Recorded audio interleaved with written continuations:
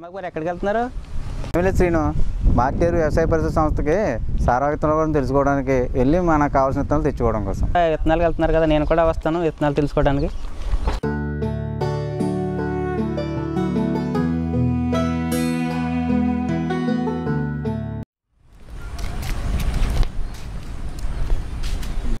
నమస్కారం.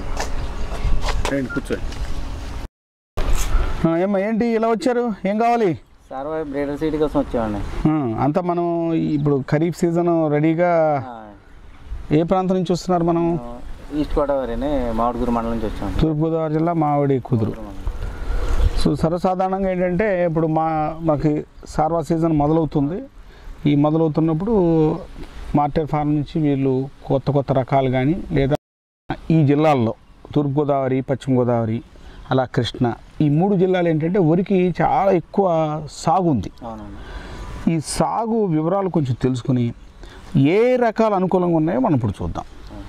ఉదాహరణకి ఈ 3 జిల్లాలు చూస్తే అటు సార్వా అంటే ముఖ్యంగా తూర్పుగోదావరి, పశ్చిమ గోదావరి, కృష్ణా జిల్లాలు ఖరీఫ్ సీజన్లో సార్వాలో దాదాపుగా 6 లక్షల ఎకరాల్లో వరి సాగు చేస్తున్నారు. ఈ 6 లక్షల ఎకరాల్లో వరి సాగు అంటే దాదాపు సార్వాలో 16 లక్షల ఎకరాలు ఈ 13 జిల్లాల్లో సాగు చేస్తే కేవలం ఈ 3 జిల్లాలు అంటే తూర్పుగోదావరి, పశ్చిమ గోదావరి, కృష్ణాలో 6 లక్షల ఎకరాల్లో వరి సాగు చేస్తూ చాలా ప్రాధాన్యమైనటువంటి జిల్లాలుగా మనం చెప్పుకోవచ్చు. సార్వా సీజన్లో మనం ఒక రకాన్ని ఎంపిక చేసుకుని సాగు చేసుకోవాలంటే కొన్ని నిర్దిష్ట లక్షణాలు కలిగి ఉన్న రకాలే ఈ సార్వా సీజన్కి ముఖ్యంగా ఈ జిల్లాలకి అనుకూలంగా ఉంటాయని చెప్పుకోవాలి. అంటే ఏంటి ఆ లక్షణాలు ఏంటని చూసినట్టయితే సార్వా అనగానే కాలపరిమితి 140 నుంచి 150 రోజులు ఉండాలి.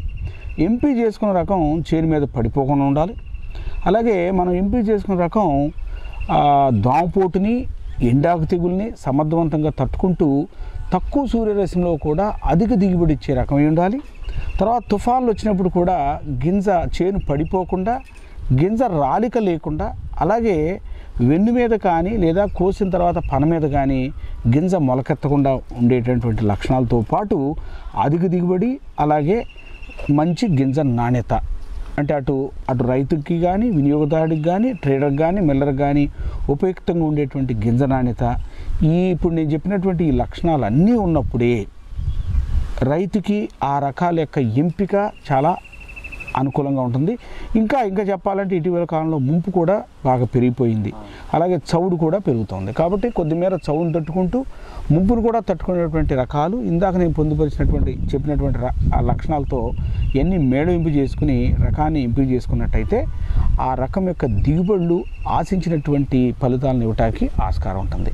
ఈ నేపథ్యంలో ప్రధానంగా ఈ గోదావరి జిల్లాలు అలాగే కృష్ణా జిల్లాలో ఏ రకాలు సాగులో ఉన్నాయి, ఆ రకాల యొక్క గుణగణాలు ఏమిటి, వాటిని అధిగమిస్తూ కొత్త రకాలు ఏమేమి మనం తీసుకొచ్చామన్నది మీరు ఇప్పుడు తెలుసుకుంటారు. ఉదాహరణకి ఏంటంటే ఈ జిల్లాల్లో ఎక్కువగా స్వర్ణ విస్తారంగా సాగు చేస్తాను. దీని యొక్క లక్షణాలు చూసినట్టయితే ఇది 150 రోజుల కాలపరిమితి, చేను మీద పడిపోయే లక్షణం, కానీ సమర్థవంతంగా ఎండాకు తెగులు తట్టుకుంటూ గింజ రాలిక లేకుండా 2 వారాల నిద్రావస్థ కలిగి ఉండటం ఈ రకం యొక్క గొప్ప విశేషం. తక్కువ సూర్యరశ్మిలోనూ తక్కువ నత్రజనిలోనూ అధిక దిగుబడి ఇచ్చేటువంటి ఈ రకం అటు ముదురునార్లు కూడా పనికొస్తూ కొద్దిమేర ముంపు కూడా పనిచేస్తుంది. కాకపోతే దీంట్లో దుర్గుణాలుగా చెప్పుకోవాల్సిన ఏంటంటే అటు దోమపోటుకి అలాగే ముఖ్యంగా పొడకి లొంగిపోతూ చేను పడిపోవటం అనేది ఒక దుర్గుణంగా చెప్పుకోవాలి.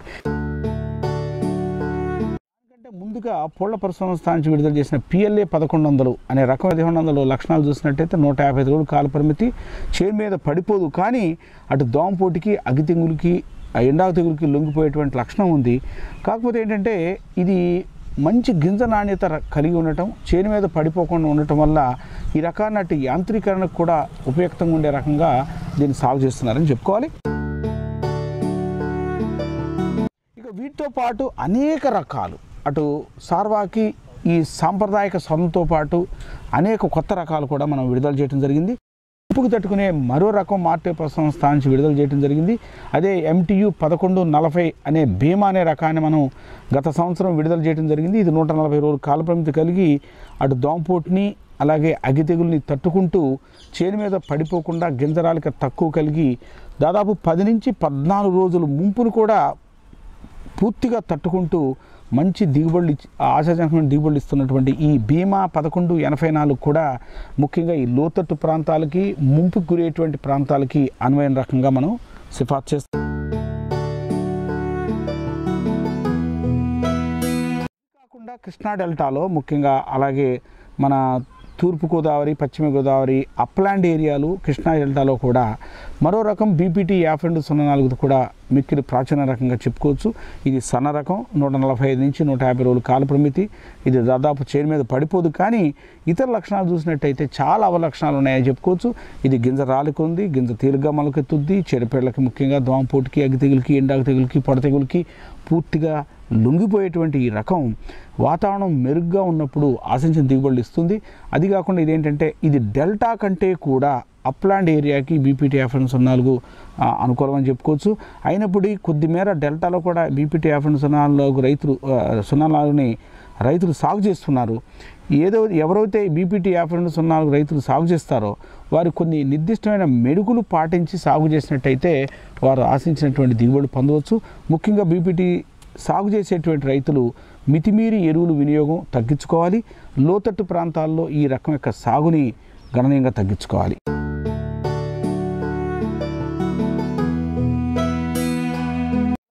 నాట్లు వేసేటువంటి పరిస్థితి ఉంటుంది సార్వాలో. అంటే ముఖ్యంగా జూలై ఆఖరికి ఆగస్టు మాసాల్లో కనుక నాట్లు వేయాల్సినప్పుడు అటు దాళవా సీజను ఇబ్బంది పడకుండా ఉండాలంటే స్వల్పకాలిక రకాలు సాగుకి అనుకూలంగా ఉంటాయి. స్వల్పకాలిక రకాలు ఏవైతే ఉన్నాయో చూసినట్టయితే MTU 1010 అనే రకం 120 రోజుల కాల పరిమితి, దాదాపు చేను మీద పడిపోకుండా ఇది సన్న రకము, దోమపోటుని, అగ్గి తెగులు తట్టుకుంటుంది. ఇది ముఖ్యంగా ఏంటంటే సార్వాలో ఆలస్యంగా నాట్లకు మాత్రమే వేసుకోవాలి. ఇది ముఖ్యంగా దాళవ రకం అని చెప్పుకోవాలి. పాటు ఇటీవల కాలంలో మరో రకం మార్కెట్ పరిశోధన స్థానం నుంచి విడుదల చేయడం జరిగింది. అదే MTU 1121 అనే రకం. ఇది ముఖ్యంగా దాళవాక అనువైన రకంగా మనం విడుదల చేశాం. కానీ దీన్ని కూడా ఏంటంటే సార్వాలో ఆలస్యంగా నాటుకోటాకి, అంటే 130 రోజులు కాలపరిమితి కాబట్టి ఆలస్యంగా నాటుకోటాకి ఈ MTU 1121 రకం కూడా అనుకూలంగా ఉంటుంది. ఈ రకం యొక్క గుణగణాలు చూసినట్టయితే కాలపరిమితి 130 రోజులు, చేను మీద పడిపోదు, దోమపోటుని, అగ్గి తెగుల్ని సమర్థవంతంగా తట్టుకునే లక్షణాలు ఉన్న ఈ రకం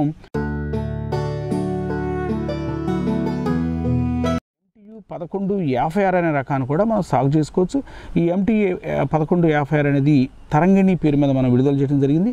ఇది దోమపోటుని, అటు అగ్గి తెగుల్ని, ఎండాకు తెగుల్ని సమర్థవంతంగా తట్టుకుంటూ సన్న గింజ అంటే 1010 లాగా గింజ నాణ్యత కలిగి ఇది ఎక్స్పోర్ట్ కూడా అనుకూలంగా ఉండి మంచి దిగుబడులు అటు సార్వాలోను, దాళవాలను కూడా ఆశాజనకమైన దిగుబడులు ఇస్తున్న నేపథ్యంలో ఇది ఈ 3 జిల్లాలకే కాక యావత్తు ఆంధ్రప్రదేశ్కి అలాగే ఇతర రాష్ట్రాలకు కూడా అనువైన రకంగా కూడా ఈ రకాన్ని మనం మార్కెట్ పరిశోధన స్థానం నుంచి ఇటీవల కాలంలో విడుదల చేయడం జరిగింది.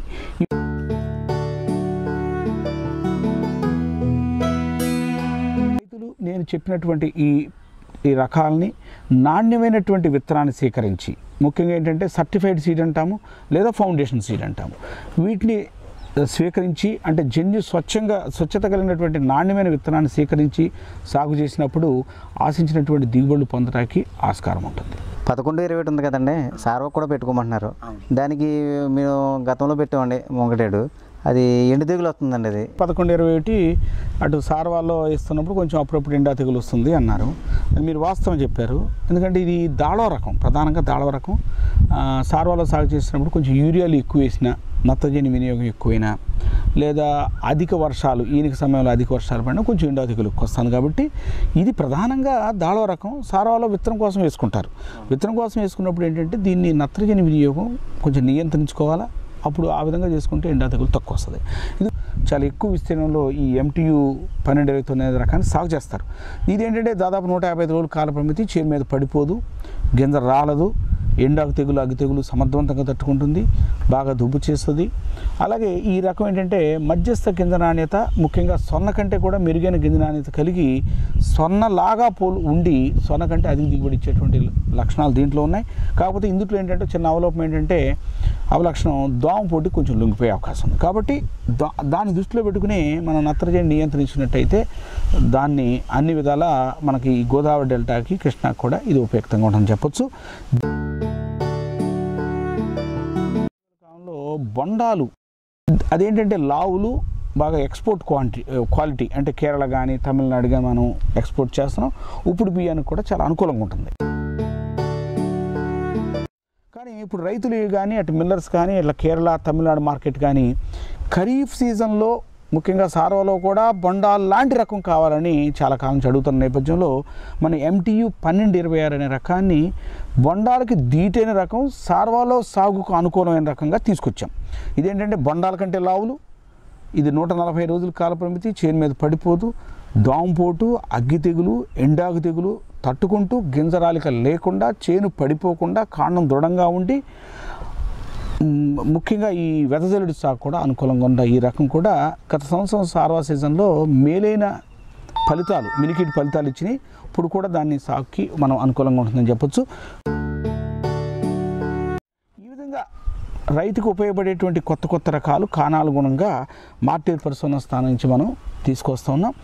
ఏదైనా ఇప్పటికీ రైతు ఏంటంటే ఎంపిక చేసుకున్నటువంటి రకం చేను మీద పడిపోకుండా కింద రాలిక లేకుండా దోమపోటుని అగ్గి తెగుల్ని ఎండాకు తెగుల్ని తట్టుకుని ముంపుకి చౌడికి తట్టుకుంటే మనం ఆశించినటువంటి దిగుబడులు రైతు పొందటానికి ఆస్కారం ఉంటుంది. దాంతోపాటుగా మేలైన గింజ నాణ్యత కలిగి ఉన్నట్టయితే అటు ఎక్స్పోర్ట్కి కానీ లేదా మిల్లర్స్కి కానీ లేదా వినియోగదారుడికి కానీ ఉపయుక్తంగా ఉంటుంది. అలాంటి రకాలు సాగు చేసుకుని రైతు ఆశించినటువంటి దిగుబడులు పొందడానికి ఆస్కారం ఉంటుంది.